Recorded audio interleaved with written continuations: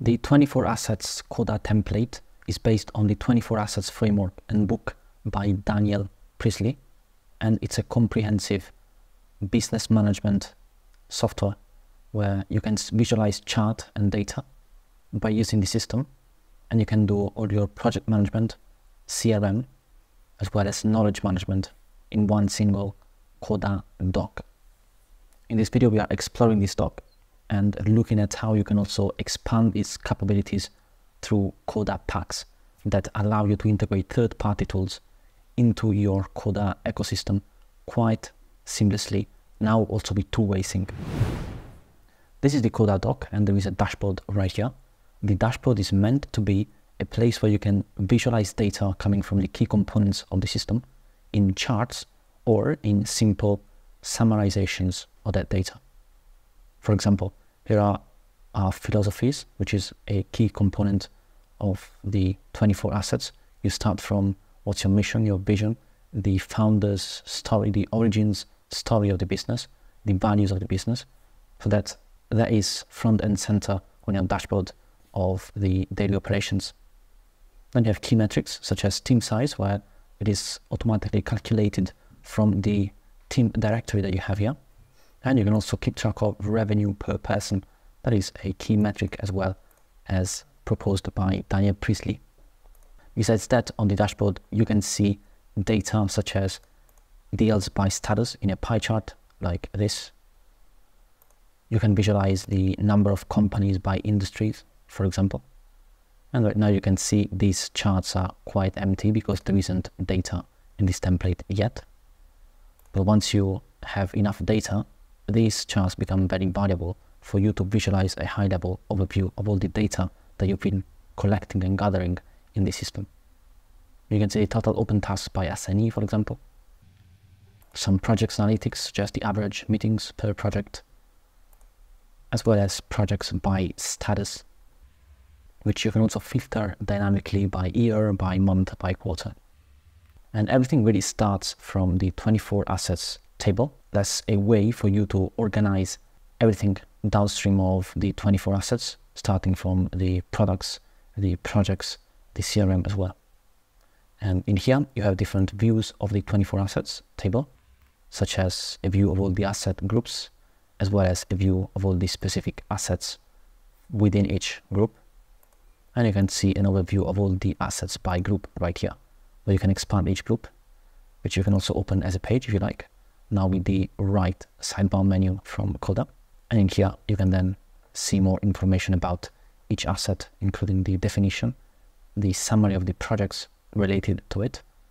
And when you expand it, you can also see a section for notes, where you can freely write, and a view of all the projects related to the asset over time.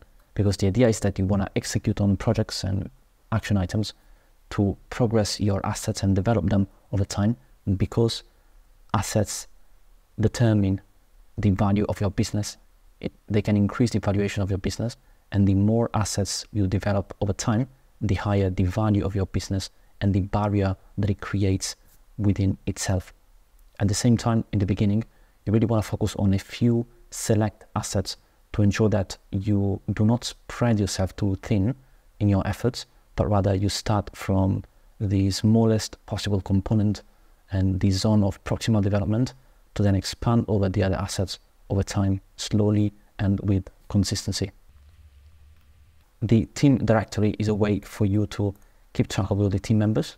Each team member is then a page just like this, where you can define the role of that member, the team they are part of, the headshot that will display here on the directory nicely, email address, phone number, date joined, birth date, and in here really you can then also add additional columns if you like to keep track of even more data about your team members.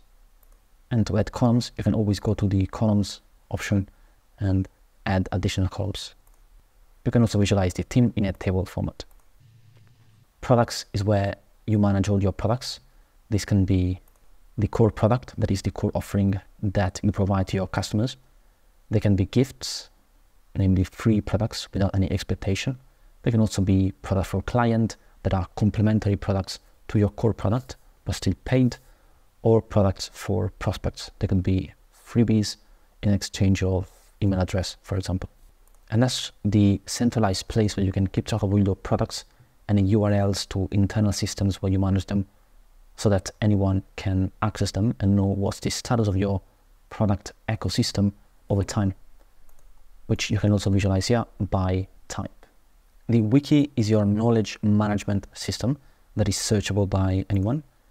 Everyone can be assigned as the owner of specific documents, and anyone can see their documents in this specific view right here. Each document then can be expanded to see more details, and also the page content can be written down here, which you can always expand like that. And documents can also be linked to specific products or specific projects as well.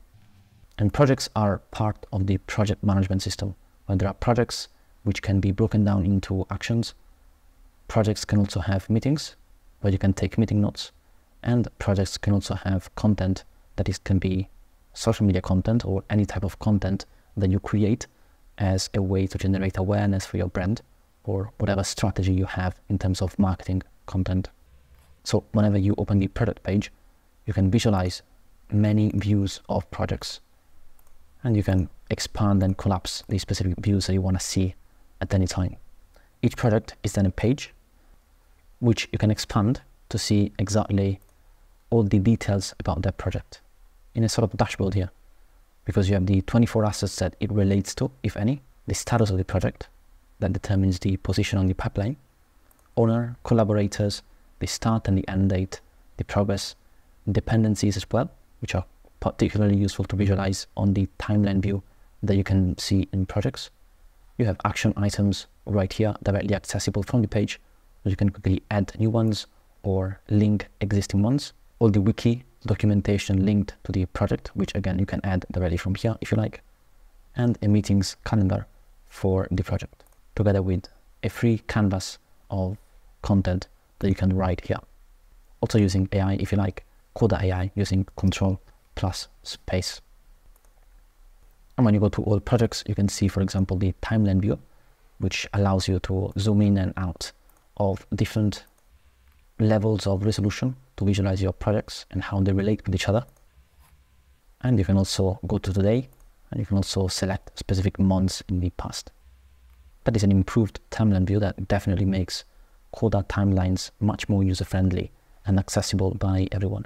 And also notice that whenever you have a table, such as projects or whatever table we saw earlier, you also have quick filters that you can apply to filter data for whatever criteria you want to see at any time. You can filter by status, for example, by owner, by collaborators, by the assets or the asset group. And that will then filter that view for you specifically. And all these components are part of the project management system and related to projects. The content management system is a content calendar and also board, which you can visualize in different ways. The board view allows you to quickly keep track of the content, the status. You can always filter by these quick filters here, and you can open each content just like that to see more details about it. In here as well, you can see there is a layout, that is the content layout, which makes the page look better and more organized. And that's going to be applied by default to all the pages now. And finally, the CRM, or Customer Relationships Management System, is where you can keep track of your network of contacts. These are individuals, companies, the companies for which the individuals work, or companies in your network, or companies that are your clients, or that are related to deals, which is particularly useful if you are a B2B business and you want to keep track of your deals pipeline. In addition, companies can be related to industries, which is a comprehensive table of all the possible industries that a company is related to. And you can see here for each industry how many companies there are in your system. The deals pipeline is particularly useful if you use it and you actually want to keep track of deals in one single place. And you can see here deals broken down in different views. This is deal pipeline and what it looks like with different statuses. And you can open each deal at any time. Here as well we have a layout, that is a DL layout, that makes things a bit better looking. Each DL can have an owner, a value, a source, which you can see here, a status from when they enter the pipeline all the way to closed won or closed lost, and all other details that you can assign to it. In addition, there is an automation that whenever you set the status to closed won or closed lost, automatically adds the close date to the deal. And as a consequence, you will see the month closed automatically populated as well, because that's a formula that depends on the close date. And this is then useful because then you can have an aggregate view of data by month, and then I will also add by quarter, by year, for example. So you can see the value broken down by different time periods, and that allows you to make an informed decision to see maybe what are the periods with more DL flows, what's the period of time during the year where we close the most DL, for example, or we lose the most DL, and how can we improve that? Because once you have these data in the system, you can then make informed decision with that data. In addition, if you use external tools, because of the flexibility of Coda, you can always integrate those tools within your Coda doc. For example, if you use a different tool for your CRM and you do not really want to do a complete new system in Coda because you are using the Pipedrive, for example, or a HubSpot, or whatever CRM system works for you, that is fine. Coda has a PAX ecosystem that allows you to extend the capabilities of your docs quite seamlessly.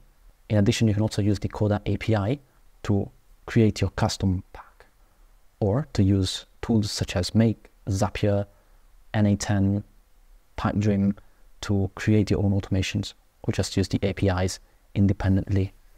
When it comes to packs, you can always find them from the insert menu, and you can see here packs. You can search for packs right here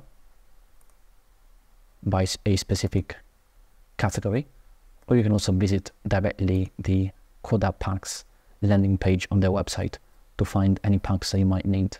And that would allow you to then have either a one-way sync or a two-way sync, if you decide so, to sync the data from your third-party tool to your Coda doc and make that data alive and make it work for you within the system, so that you can still relate, for example, deals with projects within Coda, while at the same time managing deals in Pipedrive or HubSpot.